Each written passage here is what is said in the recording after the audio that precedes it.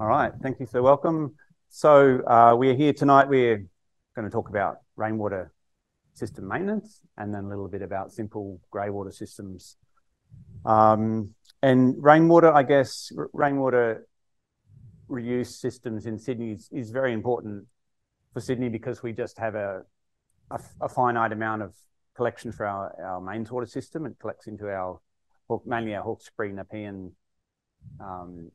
river system. There's about 10 dams that we collect in.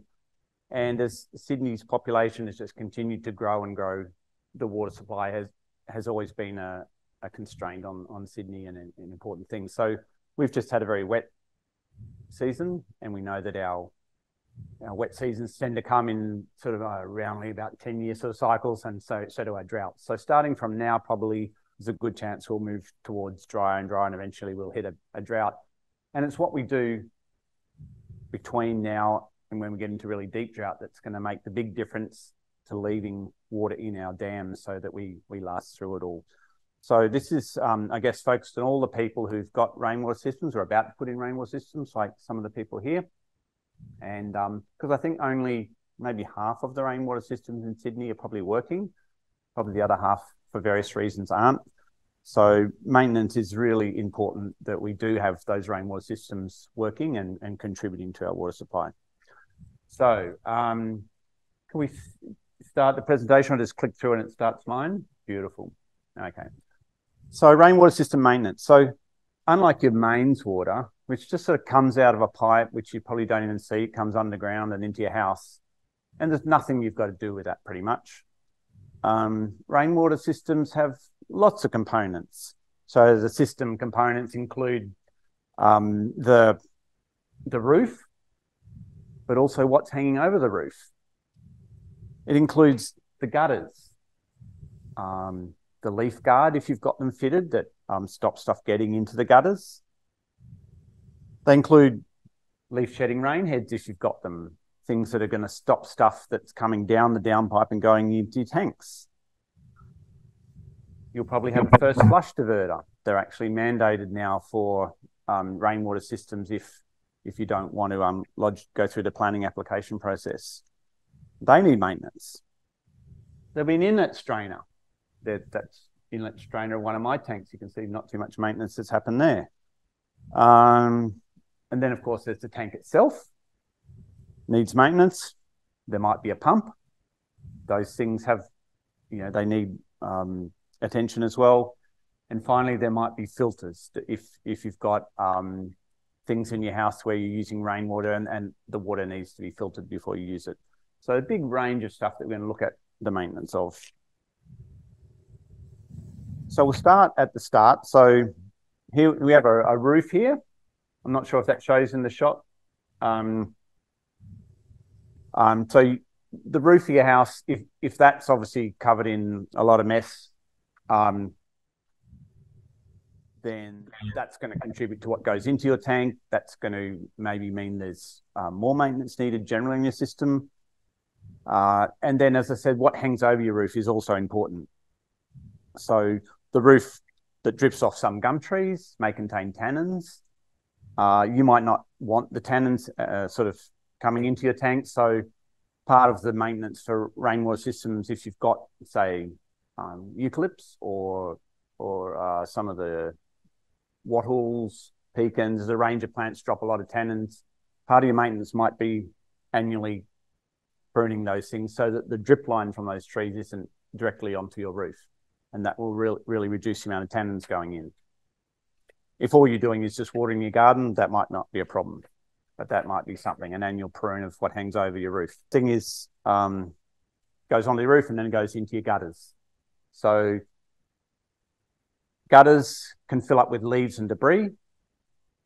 That leaf and debris can then form dams in the gutters. And this is also a problem if your gutters don't actually have slope, if they sort of have sagged, but you get these big puddles, they're full of leaves and debris, and then that will rot. Then you've got sort of, the rot becomes organic matter, and then when it next rains, that goes into your tank. If we keep the gutters clean, you're not going to get those dams happening in your gutters, and therefore not getting that build-up of organic matter which will flow into your tanks.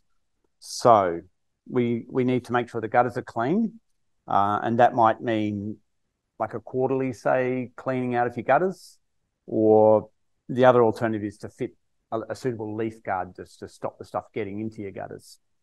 So that's the sort of next thing. Have any of you guys got roofs with gum trees hanging over them or things like that? That's fine. Yeah, that's fine. I have had clients with things like gum trees, like tallow woods, big canopies right up, just massive amounts of tannin in the water. Canopy right over the roof, yeah. That's right. It's actually the water that, if you look under gum tree, you'll see pretty much directly under where the actual leaves are. You see, if it's paved, you'll see it's quite brown on the paving. And yeah, if it's over to the side, you know, some leaves will blow over there. There'll be a little bit. There's nothing like the amount. It won't be a problem. Not from a tannin point of view. So that's what I was saying about the leaves and debris can block the flow. Rotting adds to the nutrients, and then that's going to make the contents of the tank get more debris in it and lower quality quicker. So we may need to quarterly clean out the gutters, or we fit leaf guard, but don't do that. It's fantastic, isn't it? Or yeah. All right. So leaf guard. So we've got a little bit on. We've got some leaf guard on this roof here. This is a pretty similar product as what we got in real life here. You can see just gets screwed, clipped on, and then there's a strip that you can see in the slide goes along the top of the gutter and fixes it there. And the idea is that we're just stopping that big leaf build up inside our gutters. So, but still, suspended sediment can still build up under leaf guard.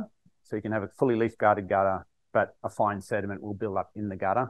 That won't be a problem for everyone, but you might also then need to use a jet that blasts through your mesh and can clean out that sediment, or you have sections that you can unscrew and get a hose in there and clean out the sediment. That's more likely to be every few years, not a sort of an annual thing.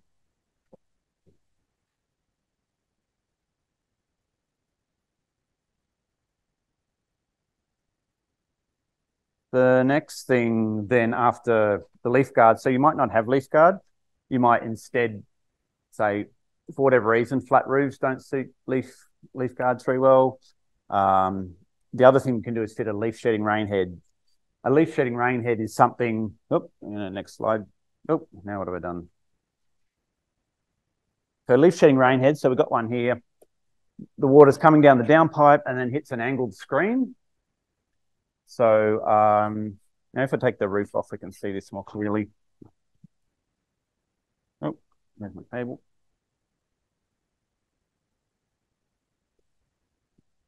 Yeah, leaf shedding rain head. Oh. So it's a leaf shedding rain head. So the water's come out of the gutter into our leaf shedding rain head.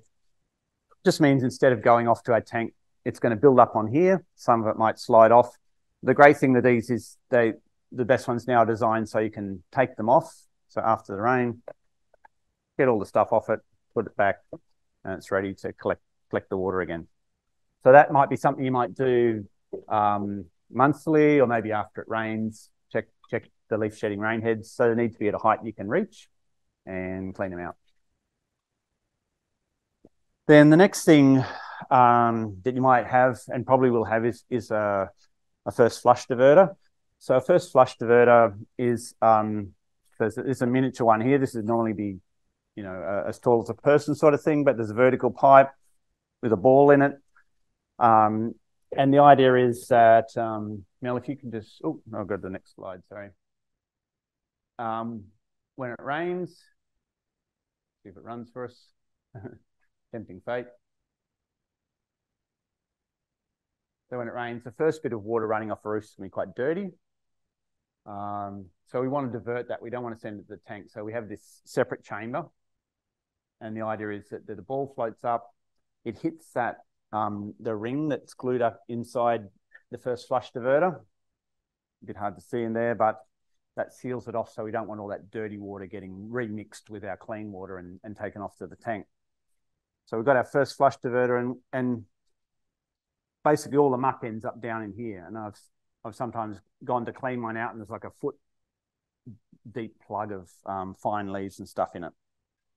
So we have to clean this out, maybe monthly, check them out, because if we don't clean them out, they basically, the idea is that the water drips out the bottom. There's a very fine hole in the bottom of these things. So we've got to clean them out. So I think I've got a few slides of what cleaning them out looks like. So this is me cleaning mine out. So first of all, you screw the little cap off the bottom. There's a tiny hole in there. You might have to clean that out. There's a filter.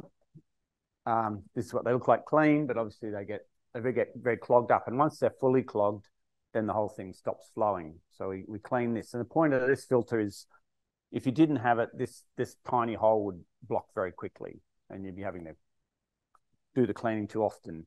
So the filter sort of keeps it protected, but eventually that all gets mucky. So you clean that up. Then sometimes you'll also need to screw the cap off the bottom, and then clean the muck out of that and put all that together. That might be a monthly sort of job. You don't want to have too many first flush diverters, or the whole job gets quite big. So, yeah. You can come and have a look at that later.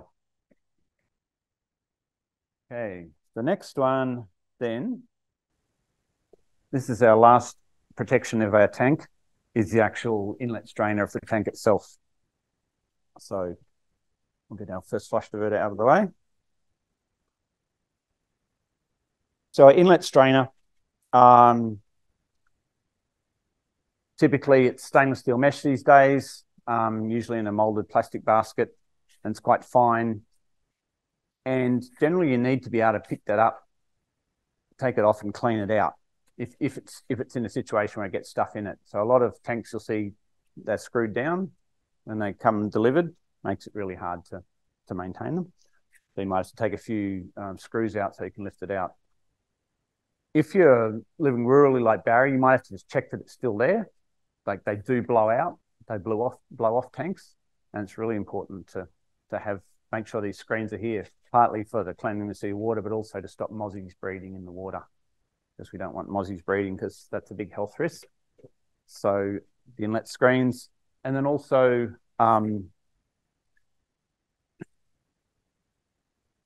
so clean them, say, monthly if you don't have leaf shedding rain heads. So leaf shedding rain heads obviously are going to stop a lot of that stuff getting to your inlet strainer. It's not so crucial.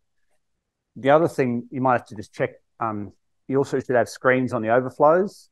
Just make sure that it's still there and not jammed open or something, again, so the mozzies can't get to your tank. All right. Now, so that's all the sort of maintenance that happens fairly often through the year. The next thing is the tank itself. So despite all that stuff, the suspended sediment is still going to flow through all those bits of mesh. That the dust that's on your roof and stuff is going to wash through all that. We're going to divert some in our first flush diverter, but some still going to get into the tank. So we need to, they say every 3 to 5 years, get the sludge out of the bottom of your tank.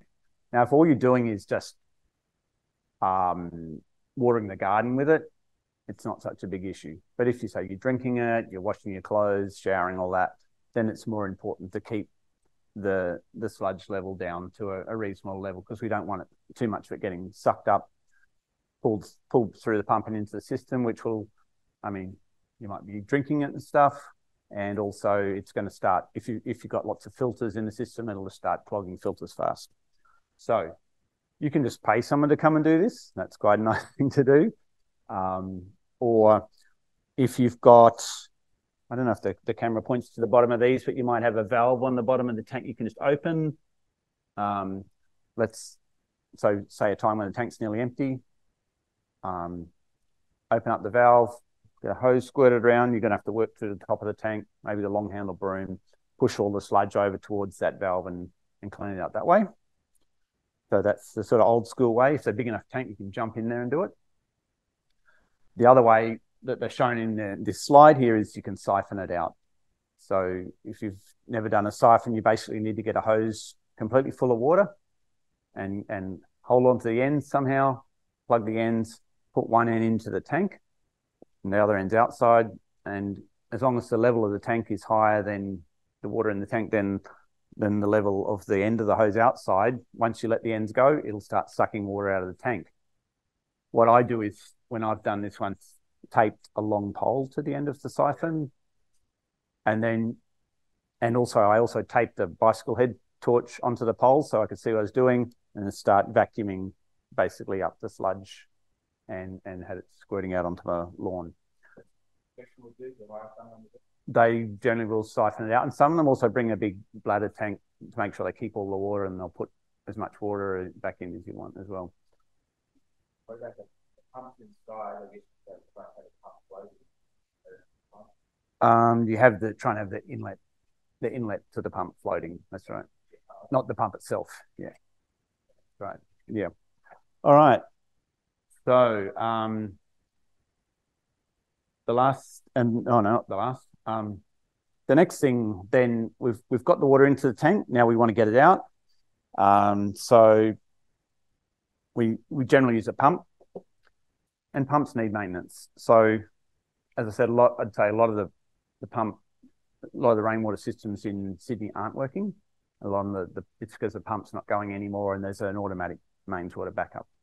So what you need to do is, if you've got that situation, turn on something you know is fed by rainwater, garden tap or flusher toilet, whatever it is that you know is fed by the rainwater, and then go and put your ear near the pump or beside the tank if the pump's in the tank, and you should be able to hear the humming of a pump running. If not, then you've got to work out why it's not running. So one thing that happens is a lot of them have a float switch that will, when it drops down, which says, the tank's empty, then don't run the pump anymore, because we don't want to run the pump when there's no water in the tank. So maybe that float has got stuck somehow against the side of the tank or whatever reason, or it's just jammed or something. It's not moving freely. You need to check that. Once you've got a pump that's running, you need to check you've got good flow and pressure. So it shouldn't just be coming out in a gentle trickle. Most pumps will be a really strong jet. If that's not happening, then probably the pump has lost prime somehow, which means it's got some air in it. So any pump can get air in it, and there are self-priming pumps, but even those sometimes struggle a bit. So you'll have to reprime the pump, which we haven't probably got time to go through now, but it's a matter of just getting all the air out of the pump. Okay, this is the last thing that I'm going to maintain, that's filters. So if you've got filters, they need cleaning, replacing. You notice the flow's got too slow sometimes. Then you say, oh, probably the filters are all clogged. So some pleated filters, can we wash them? Just get a hose, the normal sort of spray nozzle, not like a pressure hose, and just wash all the dirt out of them and then put them back in. And if it's on drinking water, then really you should replace them annually. So they say that after a year, enough bacteria might have built up on them that you should throw them away and start anew. So that's pretty much, so it's quite a lot more than just the pipe coming into your house with mains water. But in summary, starting at the gutters, there might be like twice a year you need to get up and clean your gutters, say. Maintaining your inlet and outlet screens, maybe 4 times a year, just make sure they're there and not too blocked up. And first flush diverters, so remember these things with the ball and the valve, maybe monthly. Water filters, maybe once a year. And tanks, desludging tanks, maybe looking at a 3 to 5 year sort of desludge your tank. Now there are some, Sydney Water has some maintenance videos, and they were developed by Hunter Water Corporation, and they're really quite good. So they show things like cleaning out your first flush diverter and a few things like that. So that's all on the Sydney Water website there. And I've also included just a few websites there for reference. So there's the Sydney Water one, which have quite a lot of stuff about rainwater. There is a rainwater tank design installation handbook. I think you can buy that one, and the plumbing code in the National Construction Code as well. And the last one's just my website. So that's rainwater maintenance in a 15-minute block. So we can take a few questions now, and then we're going to have a look at the greywater systems. So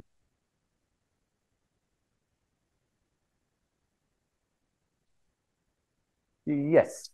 I got a Christmas tree overhanging my roof. Yeah, like do you mean an Australian Christmas tree? Yeah. Yes. And the flowers and leaves are really, really tiny. Yes, they are fine, yeah. How do they affect the first flush diverter? So if you've got really... Thanks for the question. Yeah, so when you've got Australian Christmas bushes or jacarandas or a lot of stuff with really fine leaves, it's really better to handle it if you can with either the gutter guard. If it's quite a steep roof, you could do but it has to be a very fine leaf guard. So the mesh needs to be like a 1 millimeter sort of mesh, or fit these leaf shedding rain heads on your downpipes. It's just a much better place to deal with it. If you don't, it will just go into the first flush diverter, and they will cope, but they will fill very quickly with a lot of material. Where did you get the clear plastic outside So that is, I got it from a plastic supplier, but that's just because it's a display model. Yeah. To have one. So I know when it was somewhere in Arncliffe. I think it was a shop in Arncliffe had a clear pipe. Yeah.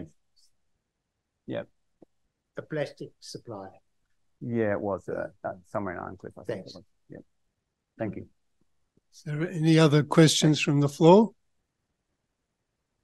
So just to be clear, so you'd have one of those first flush diverters just near your tank. If you've got multiple tanks, you'd have multiples, or? Yeah, so that's a good question. So normally you'd have maybe more than one downpipe going to a tank, and I would ideally want to have just one first flush diverter just before the tank.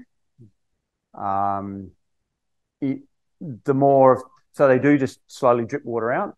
So you're sort of losing water while you're doing it.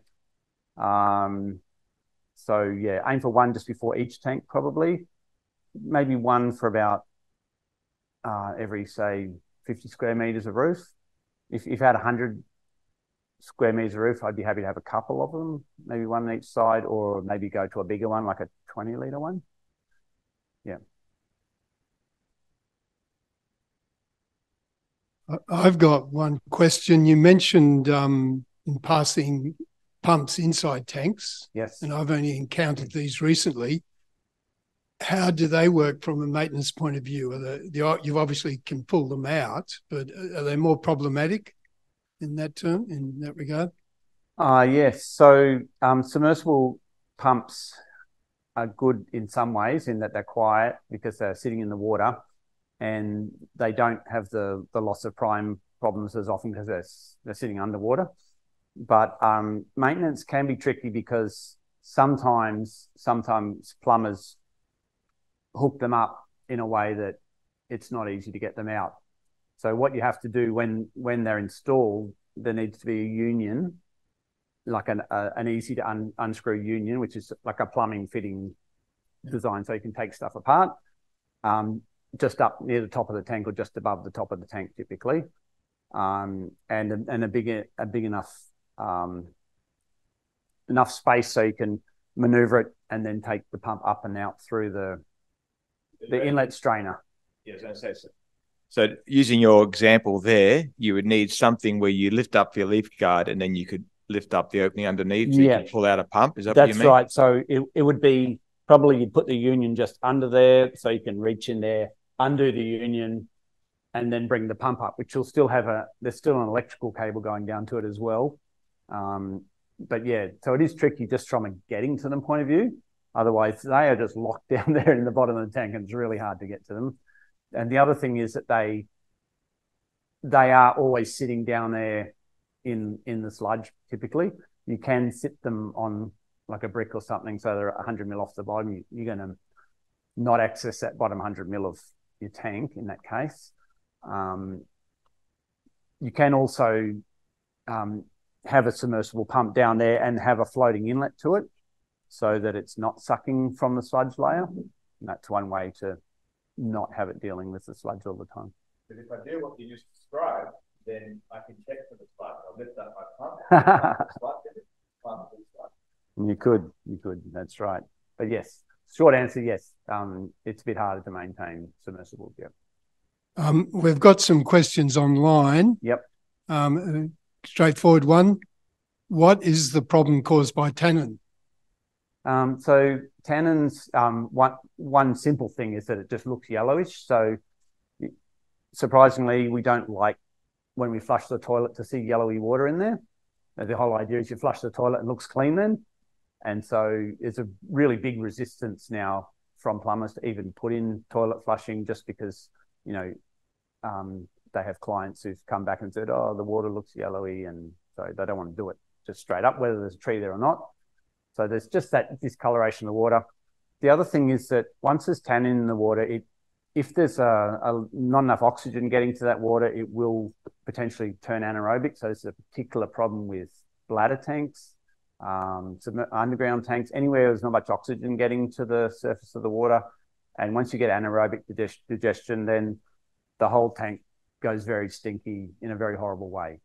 So that's the other problem with tannin. So it's just a discoloration thing and potentially anaerobic digestion. Yep. One more question. Any recommendations on good quality leaf guards and good first flush diverters? I don't have any direct recommendation on good quality leaf guards. It is a bit of a horses for courses thing. If you've got really fine leaf trees, like someone in the audience here was saying, then I would be going for a 1 mil mesh stainless steel leaf guard product. And if it's just regular big size leaves that are blown in from somewhere else, then you know, there's a big range of sort of mesh products that will work adequately. And obviously in a bushfire zone, you need to go to metal, and yeah. No, I can't say any specifically for the leaf guard ones. For the leaf shedding rainheads was the other question, was it? First flush diverters. So most of the product out there, I mean, I've always used, there's a rain harvesting, which is the name of the brand, rain harvesting brand, first flush diverter kits. And yeah, I'm very happy to recommend them.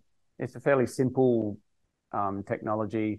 The kit just has the end caps, the ball, the bits and pieces, and then you obviously need to get some pipe to actually form up the volume of it. Yep. Someone's asking, you familiar with the tank vac system? Yes. Yeah, tank vac. I have spec'd it once or twice. So for those who don't know, tank vac is the idea of using a siphon, except you're using a siphon from the whole overflow of the tank. So if you can imagine, you've got the overflow of the tank. So we've got our overflow right up the top here. And then the water flows down from that. If we take the inside of the overflow in the same size pipe right down to the bottom, and then cut a sort of zigzaggy crenellated end on it, very close to the bottom of the tank, the idea is that for the water to come out of the tank, it's got to go past that end of the tank, which is right down at the bottom. So it's sucking the sediment out. Every time the tank overflows, some more sediment gets sort of drawn out from the bottom. So that's what the tank vac system is. So it's a kind of a good idea. Yeah. Okay. Just one more question. How do you clean eco sacks? They've got two of them, 5,000 litres each, located under an enclosed deck, and can only be accessed by a trapdoor in the deck. Yeah, that's a hard one. So I've also got, I haven't got an eco sack, but the same sort of thing, a soft sack under my floor. And I did, after quite a while, decide I wanted to try and clean it out. And I couldn't even manage to roll mine back up to, I was thinking I'll roll it up and I'll get it out. And it's just the mechanics of getting to it under the floor and how it had interacting with the piers meant it was going to be really hard to roll it up. So if I could, I would roll it up. This is these soft bladder tanks under the floors, and probably disconnect it, take it back out through the trapdoor, get it out on the lawn, try and get a hose into it, and sort of squirt it all out that way. Very difficult to clean, I would say. Okay. So now John will give us some info on greywater systems. All right. So this is just a really quick overview of greywater use. Has anyone got a greywater use system? You must have a blackwater system out there on the farm, Barry? No? Getting installed? Yeah, right. Okay. And what are you getting? Yep.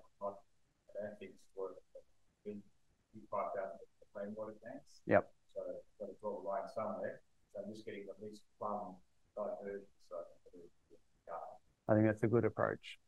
Okay, so greywater reuse where you can do rainwater, I would do rainwater first, and then if you've done rainwater and then you can do greywater, presumably you're going to replace some of the usage that the rainwater was going to do anyway. So you're only really addressing that little bit that you weren't managing to supply with the rainwater. So it slightly reduces, typically will slightly reduce your reliance on the mains water, but maybe not so much. So it can be a good thing to do. And depending, if you're in a place that didn't rain much, then rainwater's not going to be so great. On the east coast, east bit of Sydney, rainwater can do a lot of your water supply. So that's where you go first. Mine's pretty simplistic. I'd probably change it if there's more than just me there. But most of my greywater, I just collect it in a basin out of my double sink and manual. Give it to all my plants on the veranda and all the worm farm. Perfect. Yep. Then there's the black water, which I've got a double septic with baffles in it. And that's the septic. Yeah. Yep. So your greywater, you do some manual bucketing. So what is greywater? So we'll just quickly go through. So what comes from the toilet, we call black water. What comes from the kitchen sink is black/grey water. So we can't put kitchen sink stuff into greywater systems just because of grease. You need a grease trap. So we're looking at hand basin, shower, bath, laundry, washing machine, tub. I wouldn't put hand basin in there probably either, because what happens when people had a big night out, sometimes that all ends up, in the hand basin. Some of the chemicals that go down the hand basin. There's one other good reason. I did a blower test and there was a smell in the trap in the floor because that particular basin, that bathroom hadn't been used for a number of months. And my plumber, when he's doing the work now, reminded me that he likes to have the hand basin charging the floor drain area, so you always don't get the smell from the sewer system. True. So we'll get the shower and the bath, but we'll ignore the hand basin. Yep. Another good reason. Yep. Why reuse it? So it's only worth doing if we have a demand for it. So garden watering is the one we can do with simple diversion, or toilet flushing and washing machine if you're going to treat it. What are the risks? Can provide an infection pathway, mostly not, but let's quickly. So the main thing is that potentially your greywater could go under the fence and someone who's not in your family could get infected. So basically anything that might end up in your greywater that's infectious, probably everyone else in the house, in your own household, will have it anyway. So the only risk is if greywater irrigation leads to someone who's not in your family getting it. The other thing about greywater, it can damage plants and soils, so particularly salt and oversaturation. Phosphorus a little bit, but not such a big thing. But salt, very big issue. The clayier your soils, the more that could be an issue. Nutrients in waterways if you happen to back onto some waterways. So how do we prevent it? Don't overwater. Pretty simple. Check for the phosphorus tolerance of your plants. Most plants love phosphorus. Just some Hakeas, Grevilleas. There's a few very special Australian plants that are very adapted to not having phosphorus. But also most of our laundry detergents don't have phosphorus in them for other reasons. So usually not a problem. The easiest thing in terms of avoiding this problem is using a laundry liquid. They typically have very low sodium, and they already have low phosphorus anyway. So if you're irrigating plants with your grey water, that's a good way to do it. Landfax Labs, a dude up in Armidale just runs all these different detergents through his washing machine, and then tests the sodium and phosphorus content of the resulting water that runs out, and tabulates it all, and you can get it all online. It's fantastic. That's the sort of thing it looks like. So the blue is the sodium content, the red is the phosphorus content. What we want to stay under, I know if we get a point here, but yep, we want to stay under that sort of 20 milligrams per litre. And you can see that for liquids, it's just easy. So they just tend to all be way under it. All right, our main options are what Barry mentioned, bucketing. This is probably one of the best methods of reusing grey water because you know exactly what it's from. Like if someone was sick, you wouldn't do it. If it was bath water, for instance, if it was super salty or something, you wouldn't use it. So very good. You can also have a diverter system like this gentleman's thinking of doing. So we're just going to simply divert the grey water. It's not going to be treated. We're just going to divert it into the garden to subsoil irrigation. For diversion, no council approval, as long as you meet some standards. Has to be a watermark approved stuff. Actually, I think they've dropped that. No treatment. We're just going to filter out the lint. No storage above 24 hours. So it can store for a little while in a sump and then fill a sump and then pump out, but nothing over 24 hours. And it has to go to subsurface irrigation. This is, after bucketing, this is the cost-effective, energy-effective way to reuse grey water. If you've got a demand for it, if you really need that water for your garden, no point doing it otherwise. If your garden doesn't need it, or you can do it all with rainwater, no real point to do this. And all those other things. The other thing, if you want to go to toilet flushing washing machine, then you need a treatment system. This is an expensive, very expensive system. So I'm just going to, this is an example of a diverter. Greyflow, I would strongly recommend, they're a Western Australian mob who've designed a bunch of different grey water diverter systems, and they've got them tailored from new builds to just a retrofit, and also tailored to different depths of the wastewater pipes. So wastewater pipes can end up at different depths under the ground, so you need different systems to suit. But they just essentially have, they can collect from those things we talked about. They have some simple filters just to take out the lint. And then there's a pump box that has like a sump that fills up, and then once it gets to full, then it activates a pump and it pumps it out into your drip irrigation system. That's what I would be getting if I needed one. The other way is treating it. This is the expensive way. And the benefit of this is you can do toilet flushing and wash your clothes with it.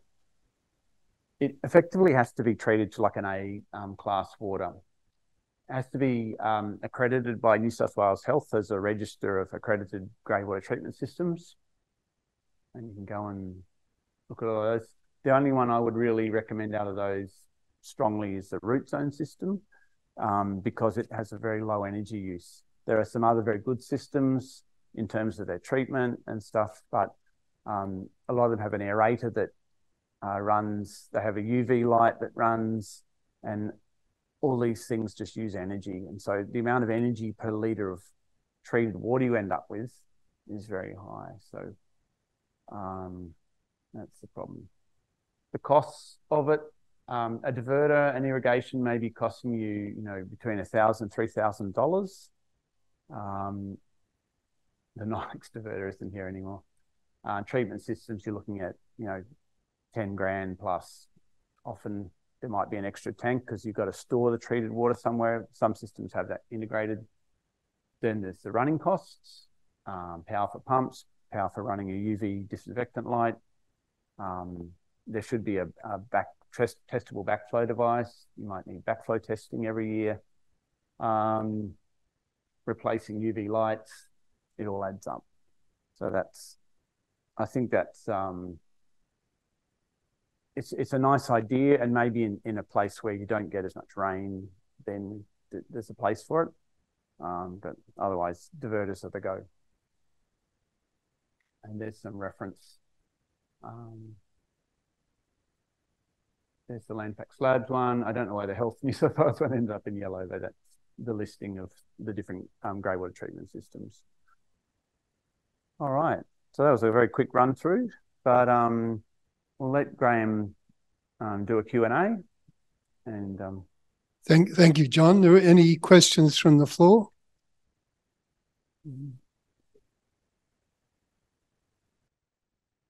This is a comment. Comment? I'm just thinking of the beauty of being out in the bush and you use your own creativity. And I have a lot of that. Very nice. Yep. I have a question for the diversion that I'm intending on doing. Yep.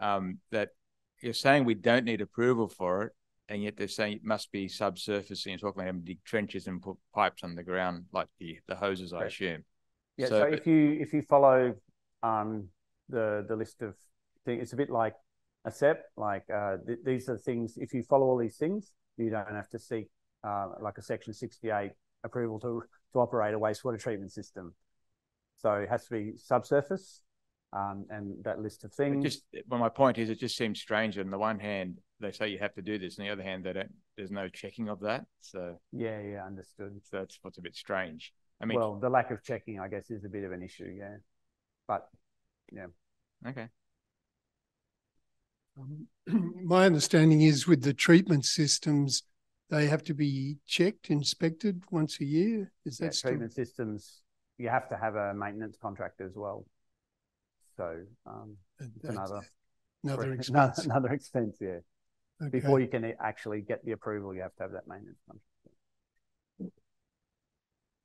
Okay, we have more online questions, but none for greywater systems. Back to the rainwater. Rainwater? Yep. Is a gate valve a good way to flush out the sludge? You indicated a valve at the bottom. Yeah. I think it's a nice simple way, just having a ball valve, gate valve at the bottom of the tank.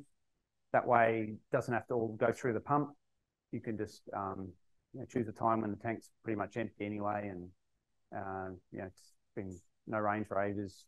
You've seen, there's lots of sludge down there. Get a hose and a long handled broom and try and push it all out through that ball valve. Yeah, good plan. Are there any leafless gutter systems you would recommend for a bushfire area?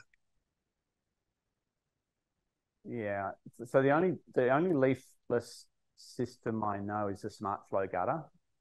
I assume that's the thing, like a gutter that doesn't catch leaves is the idea.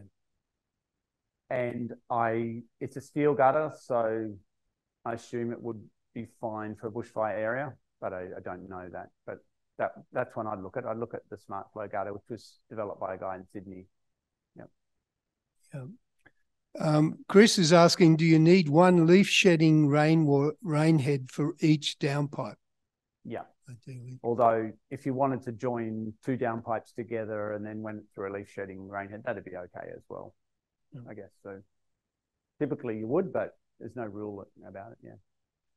Patrick is asking if traditional ball float first flush diverters are still popular, or are they gradually being replaced with the vortex type inline strainers?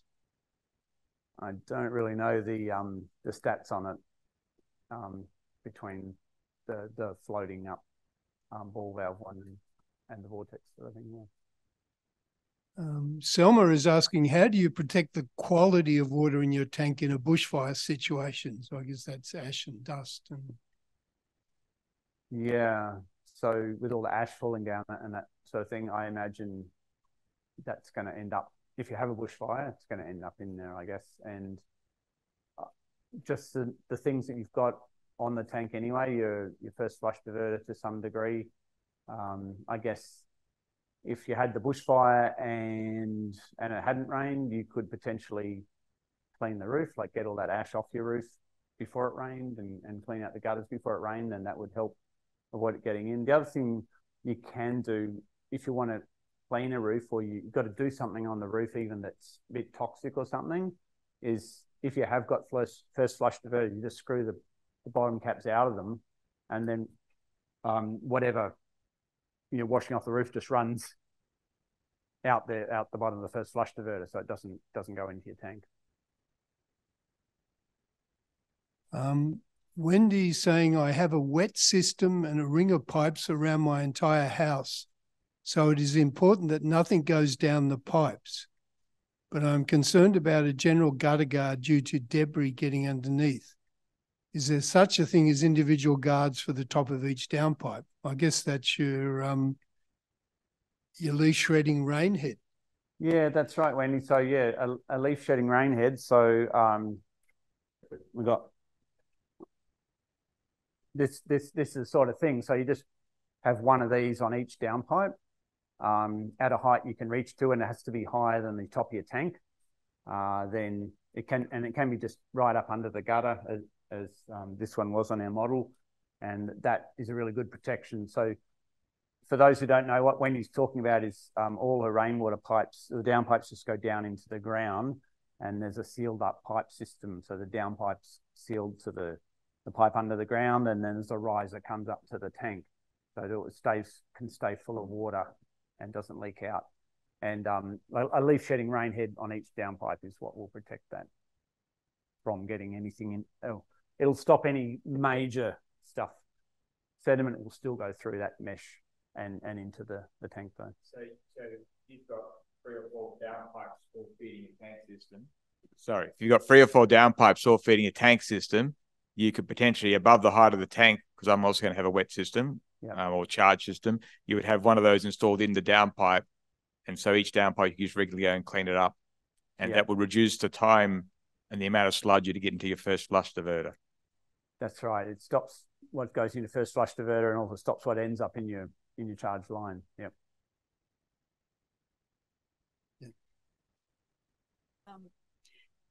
Just in terms of the filter, only from my own experience, I know that my pump starts to stress out when that filter's getting clogged. Yeah, clogged. Yep. And I know that you recommended maybe once a year, but I typically like to have a couple on hand, so that, because I think what you said before happens, that it gets clogged and then the rain bank kicks in and then it's just Sydney water all the time, and people don't do that. So you have a cleaned one sitting there ready to go. Yeah, so I'm just I used to do that too. Yeah.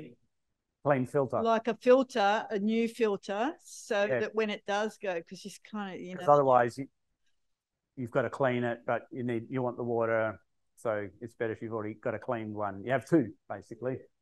Well, then, because you don't find the time, and then it's putting stress on the pump. And for me, my pump went after about 6 years, until I realised then I had to desludge and everything else. Right. But so, do you have a recommendation where people might be able to best find those filters and that sort of stuff?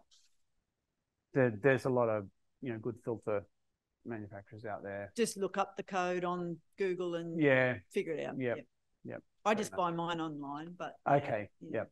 Okay. Yep. Thanks. All right. Well, that brings us to the end of this session, and I'd very much like to thank John for all the information he's given us, and hopefully we'll get out there and make sure our tanks are functioning properly. Yes. Get amongst it. So thanks again. We are recording this, and we will be able to put it up on our YouTube channel, but it may take a while. But we'll send out a notice when that happens. And so from us here in Ashfield, we'll say good night. Thank you.